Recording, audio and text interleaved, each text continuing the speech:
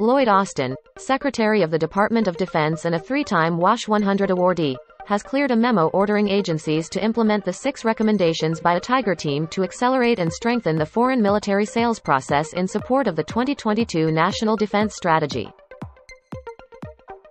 The Cybersecurity and Infrastructure Security Agency has set out to unify the U.S. cyber community to combat these threats and promote a more sustainable cybersecurity framework for the nation, according to CISA Chief Acquisition Chief David Patrick.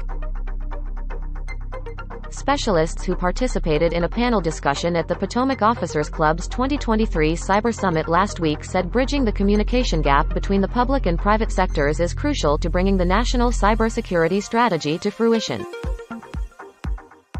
The State Department has approved Kuwait's request to continue its purchase of FA-18 aircraft engineering technical and maintenance support services from the U.S. government, under a potential $1.8 billion foreign military sales agreement. The team of GALT Aerospace and Sierra Nevada Corporation has been selected as the sole finalist in an industry competition to build the U.S. Marine Corps Sky Tower II airborne network extension system. Luke McFadden, a 2-decade government contracting industry veteran, has joined Gunnison Consulting Group's Homeland and Justice Division as Senior Vice President. 3 companies have won spots on a potential 9-year, $246 million contract to inspect, repair and test complete engines for the F-5N and F-fighter jets. Cadmus will continue to support the Environmental Protection Agency's public drinking water management efforts under a 5-year, $162 million recompete contract. Join Potomac Officers Club's Delivering Joint Capabilities Forum on July 11, 2023.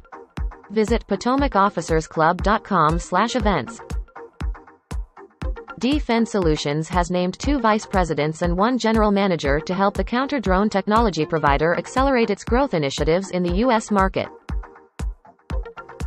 GovCIO received recognition from the Association for Corporate Growth's National Capital Chapter for notable company accomplishments in 2022, such as achieving a 25% annual revenue increase and $1.3 billion in contract wins.